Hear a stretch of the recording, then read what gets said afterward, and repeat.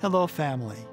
We find in the lives of the saints like St. Francis of Assisi that their wholehearted return to the Lord was characterized by the practices the Lord puts before us in the Gospel on Ash Wednesday: prayer, fasting, and almsgiving.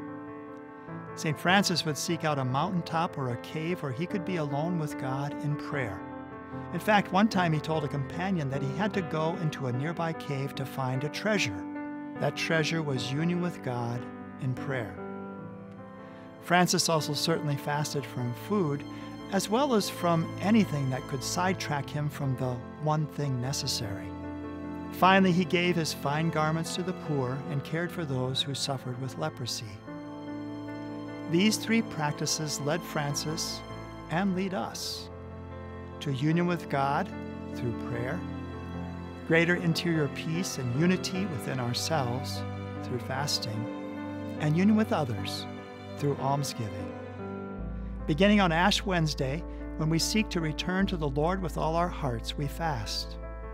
In doing so, we acknowledge our need for repentance. And when we sincerely do this, we experience the treasure that St. Francis found: a deeper union with God, with others, and even within ourselves. May God bless us and transform our hearts.